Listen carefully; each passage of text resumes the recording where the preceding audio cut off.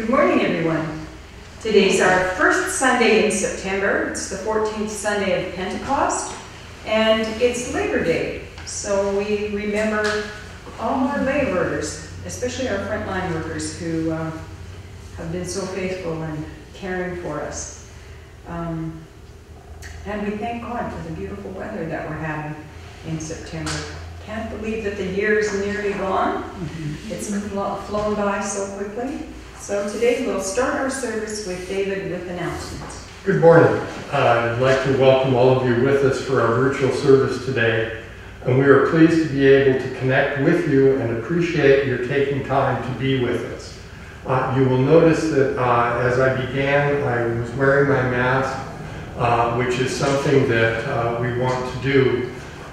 You'll have noticed that new infections in BC are continuing at historic levels, which is a concern to everyone.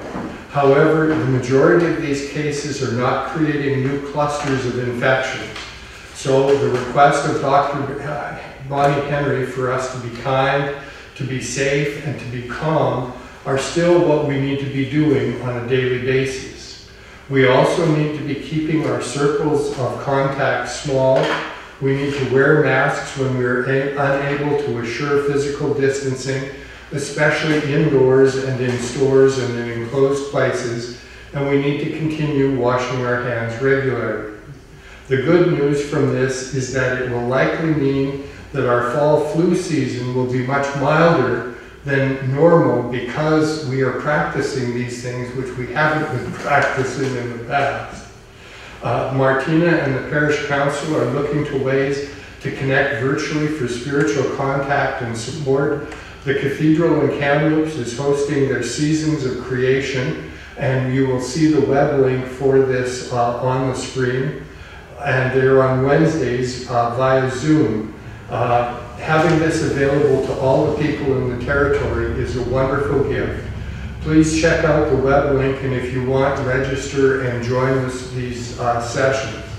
This will likely be the first of many sessions that will bring us together in new ways around community and our faith. We want to thank those of you who continue to support this ministry through your tithes and donations. We appreciate your gifts to the church and also to our Soups On ministry. Your continual support is allowing us to continue to find new ways to minister and to serve you and our community. And if you have a specific request or need, please contact us so that we may be able to respond and be with you in appropriate ways. And with that, I'll turn it back to Martina. We'll have a moment of silence as we prepare our hearts for worship.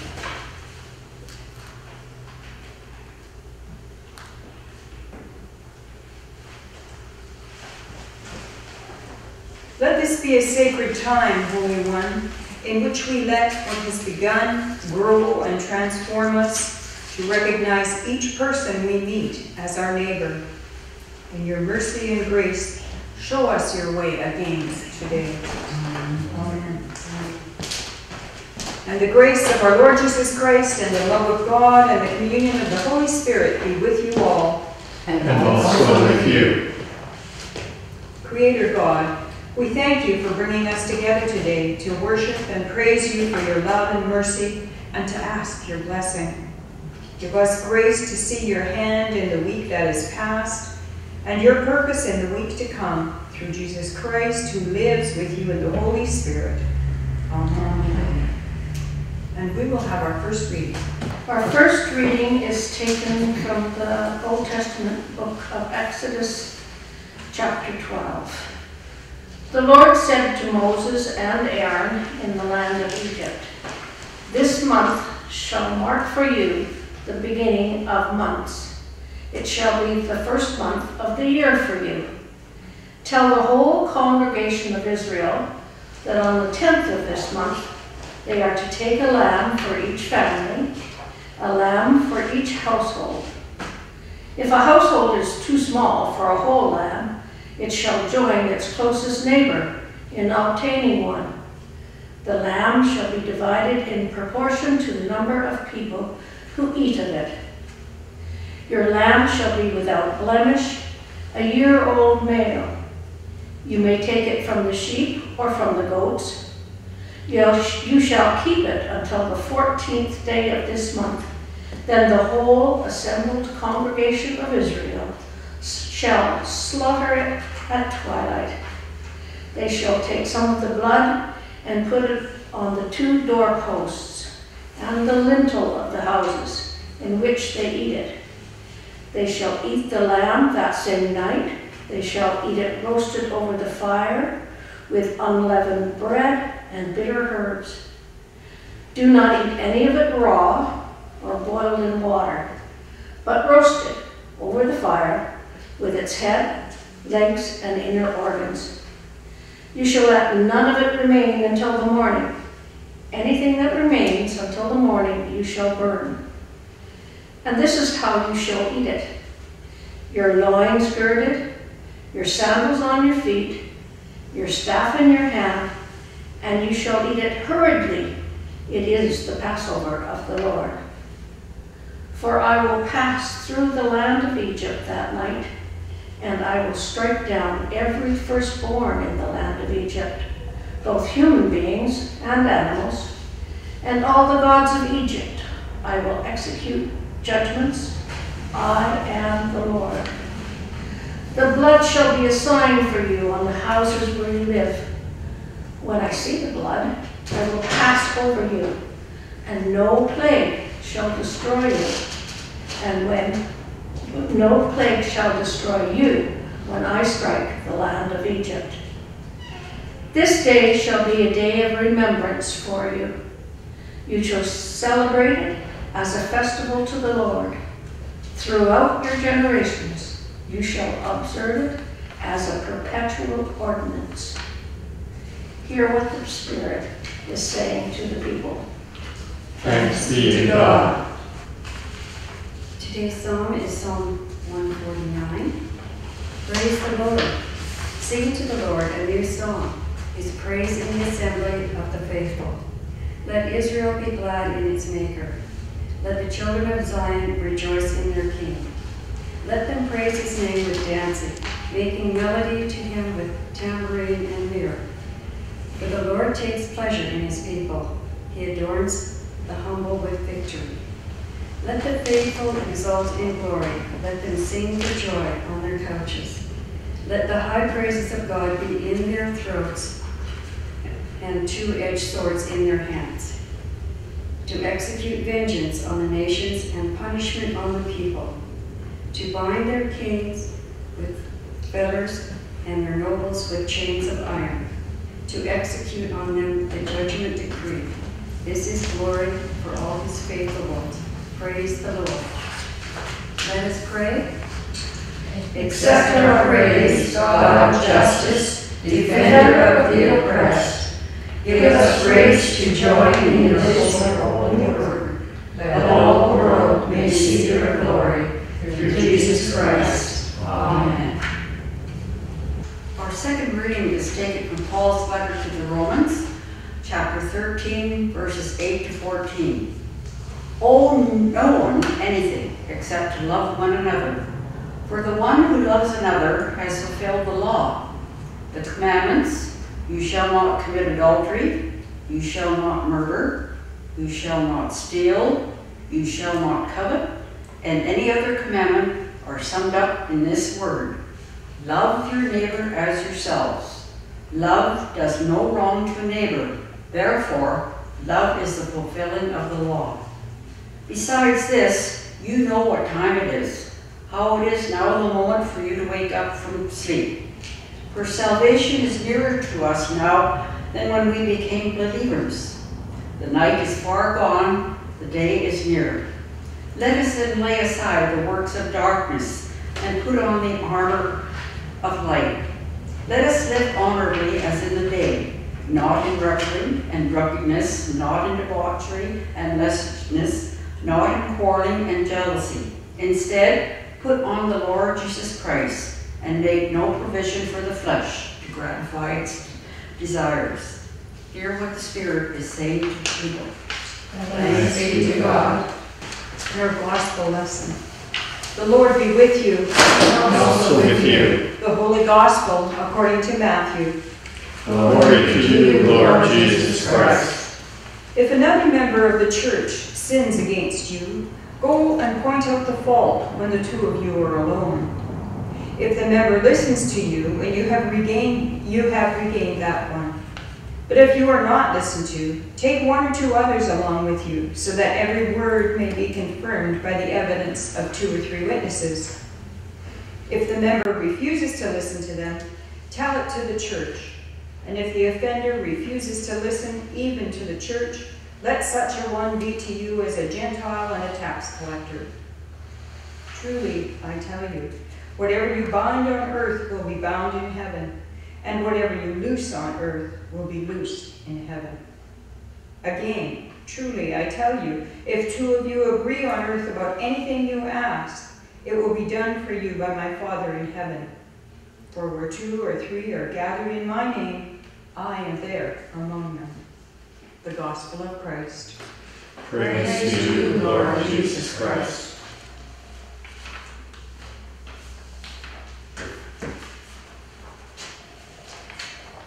So in thinking about which passage to speak about, the Romans one would have been the easier one, or the one that most readily resonated for me, but I chose the Gospel one because it's the one that's going to stretch things a little. So the good news that you just heard, what I just read, included an invitation. Right now, as you are, you can be a part of something, specifically a member of the body of Christ.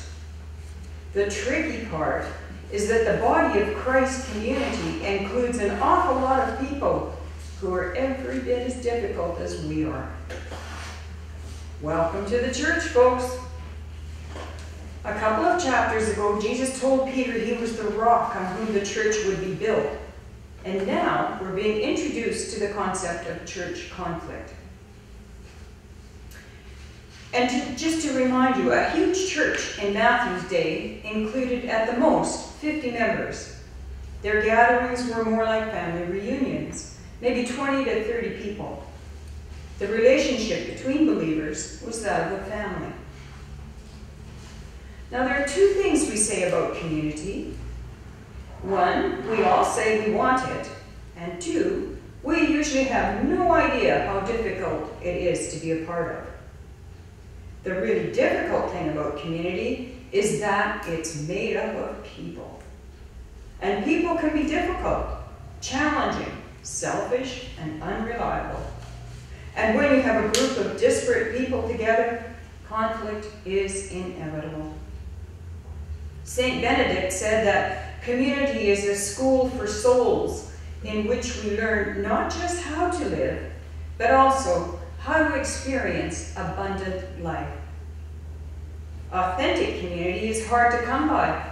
It's work, but it's worth it. Because when you find it, it's like discovering a little bit of heaven on earth. It's like experiencing the reality of communion with God in your midst. And, as Jesus promises, when you gather in this way, with honesty and integrity, even when it's hard, amazing things can happen. Because Jesus is with you, right there, in your very midst, forming and being formed by your communal sharing, the joys and the conflicts. Love requires that we address the inevitable conflicts that arise among us. It's not enough to sweep them under the rug and allow them to fester. Unaddressed conflicts can render a community unable to function as God hopes. But neither is rejection our first instinct. Separation is not to be taken lightly, even if it proves necessary. In the words we've just heard, what if Matthew isn't simply setting up rules of engagement, but rather is trying to build authentic Christian community? What if the point is less about having a code of conduct to follow and more about regaining a brother or sister? And what if Matthew's major concern isn't actually settling disputes, but creating an environment where Christ's presence continues to bring forgiveness, healing, and joy? At each stage of this process, the goal is reconciliation. The primary purpose of the process is to restore the wayward one back into the family relationship. It's about reconciliation, which is about forgiveness. Relationships are of precious and enduring value in the church. When a relationship is broken, it is worth going back over and over to work toward reconciliation. We are to be so concerned about a breach in a relationship that we are willing to do whatever is possible to restore it. As followers of the Christ, we believe that Christ is reconciling the whole world and each of us to God and to one another. So when two people take their conflict as an opportunity to practice reconciliation, what they do in the church can stand as a visible sign of what we believe Christ is doing in the world. An outward and visible sign of a grace that we believe is happening in a broader and more mysterious way in the world. Church conflict as an opportunity to practice reconciliation can actually be sacramental. Relationships take work to maintain, and community is harder to create and nurture than we might imagine. Because going to someone with your concern or grievance is a lot harder than talking behind his or her back. Bringing others to listen closely to what is said takes a lot more courage than posting something on Facebook. And working out disputes as a community together can be really, really hard. Authentic community is hard, but also powerful and healing and a tremendous witness. It's a lot of work, but also worth it, always. Matthew's Jesus is concerned about the least ones, the vulnerable, the ones at the bottom of the power pyramid. Better to tie a millstone around your neck and jump in the ocean than cause a little one to stumble. Better to leave 99 sheep on the mountains than lose a little one. The point is not that the church or its leaders possess special authority or insight when dealing with disputes, but that whenever it does exercise authority, church leaders must pay constant attention to the least powerful members of the community.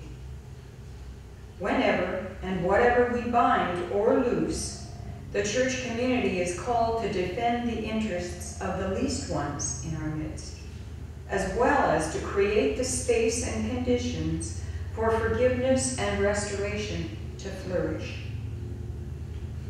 The process Jesus describes resembles and has been a foundation for what we know in the present day as restorative justice. Restorative justice focuses less on punishment and more on the restoration of dignity and wholeness for both the conflicted parties and their communities. In Jesus' day, his was a mission that included sinners and tax collectors. Matthew himself was a tax collector. In Matthew's day, the mission was specifically extended to Gentiles and all nations, as expressed in Jesus' closing farewell. Go therefore and make disciples of all nations. Verse 17, about treating an unrepentant sinner as a Gentile and a tax collector, is expanded upon beautifully by Eugene Peterson in The Message. He writes, if the sinning fellow believer still won't listen, tell the church. If he won't listen to the church, you'll have to start over from scratch. Confront him with the need for repentance and offer again God's forgiving love. Relate to him or her the way Jesus related to tax collectors and to Gentiles. Offer them a relationship of acceptance and forgiveness. don't write them off. Don't write them off, because when they belong to the gathering of the people of God, it makes them and us whole. Peterson's image doesn't deny the reality of sin or minimize the differences we have. He reminds us, though, that our core principle is unity based on God's love, not exclusion based on someone else's sin. Our exclusion excludes us, and our inclusion includes us all. A little story from the Desert Fathers. A brother at Sketis committed a fault. A council was called, to which Abba Moses was invited, but he refused to go to it. Then the priest sent someone to say to him, "Come, for everyone is waiting for you." So he got up and went. He took a leaking jug, filled it with water, and carried it with him. The others came up to meet him and said to him, "What is this, Father?" The old man said to them, "My sins run out behind me, and I do not see them. And today I am coming to judge the errors of another." When they heard that, they said no more to the brother, but forgave him. There is so much that is challenging in our world just now, from hurricanes to displays of hate, from injustice to intolerance, from loneliness to alienation, that the world desperately needs us to be the body of Christ. And then we can remind each other that we have Jesus' promise that each and every time we try, he's there with us, instructing us in the way to love, urging us on, forgiving us, and sending us out to be instruments of reconciliation and peace. He accompanies us wherever we may go. So, what kind of community do we want to be? A safe, social, and somewhat superficial one? Or do we want something more meaningful or intimate, which is riskier and harder? Do we want a place that can encourage us and hold us accountable? Or are we looking for a place we can be honest about our hopes and fears, dreams and anxieties, especially in the midst of this pandemic? Do we want somewhere we can just blend in? Or are we looking for a place we can really make a difference? True community is the courage and the willingness to be with one another and bear with one another in all conditions. Big things to think about. Thanks be to God. And you'll find our affirmation of faith in the bulletin. So together we say, "We believe in God, the creator and lover of the universe, and we respond to this God in love. We believe in Jesus the Christ, the embodiment of love and the Savior of all, and we respond to this God in love. We believe in the Holy Spirit, love's power poured out, and the presence of love within, and we respond to this God in love. We believe in the church, the community of love, and we believe in life renewed and eternal, love enjoyed and shared with God and creation forever. And again, we dedicate ourselves to this love and to the God who gives it. Amen." And our prayer. This is the prayers of the people. Let us pray. O living God of past and future, we praise you for this present moment. We join together to pray for the church, the world, and all in need. O God, we pray for the church throughout the world, that her members, ministers, and ministries may be agents of your forgiveness and grace. We pray for our nation, our leaders, and all who labor to make this country free and a haven of blessing, justice, and peace. We pray for the world that you present in all lands and once again bring freedom and life for all your children. Lord, in your mercy, we know you hear our prayers. We pray for the sick, the suffering, and the fearful.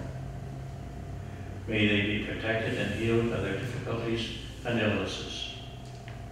We pray for those who have passed and those who mourn their passing.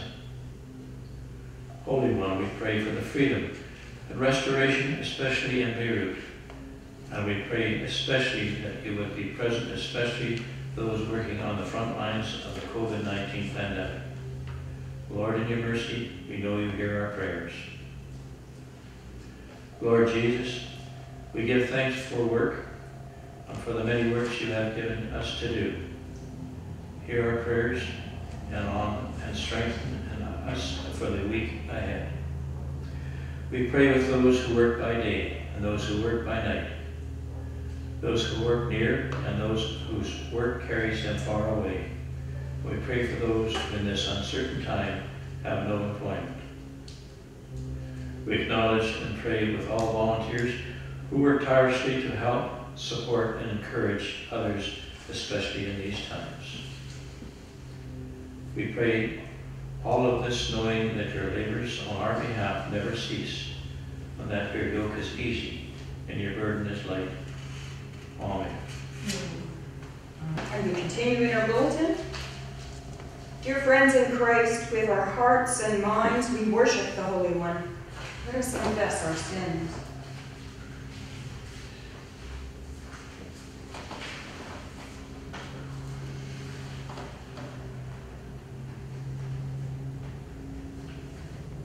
Together. Most merciful God, we confess that we have sinned against you in thought, word, and deed, by what we have done and by what we have left undone. We have not loved you with our whole hearts. We have not loved our neighbors as ourselves. We are truly sorry, and we humbly repent. For the sake of your Son, Jesus Christ, have mercy on us and forgive us, that we may delight in your will and walk in your ways, to the glory of your name. Amen. Merciful God, grant to your people pardon and peace, that we may be cleansed from all our sins and serve you with a quiet mind. Through Jesus Christ, our Lord, who is alive and reigns with you in the Holy Spirit, one God, now and forever. Amen. And as our Savior taught us, let us pray.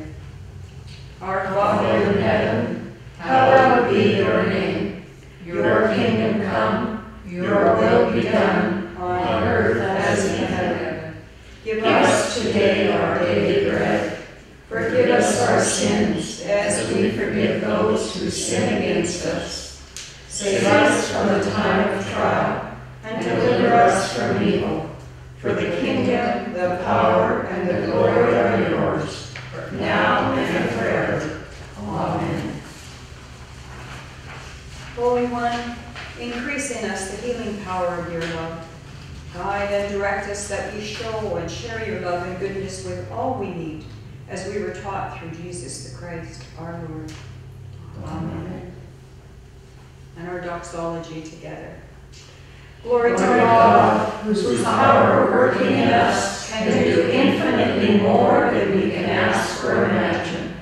Glory to God from generation to generation, in the church and in Christ Jesus, forever and ever. Amen. And a blessing. May the Spirit of God heal our bodies and make them places of communion. May the breath of God heal our hearts and set them on fire for justice. And may the Spirit of God heal our nations and make all relations just. Amen.